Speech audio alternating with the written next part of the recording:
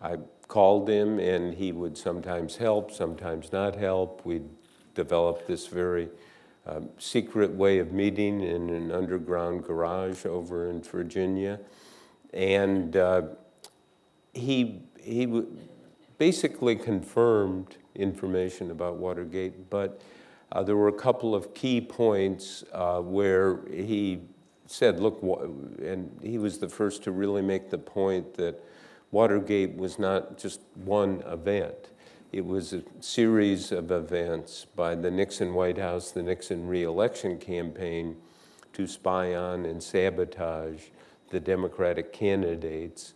And then as this, in the investigations, it all broadened, you realize that the spying and sabotage and hostility toward all of the enemies or perceived enemies by Nixon was a way of life in the Nixon White House.